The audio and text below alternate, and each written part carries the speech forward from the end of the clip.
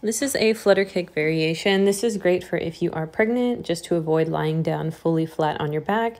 Here you're just going to make sure that your shoulders are rolled down and back, elbows are in line with your shoulders, and that you're keeping your core engaged as you're moving the legs up and down. If you want to have a soft bend in the knee, you can. If you also want to have straight legs, you can do that as well. But make sure that lower core is working. This is an elbow supported flutter kick.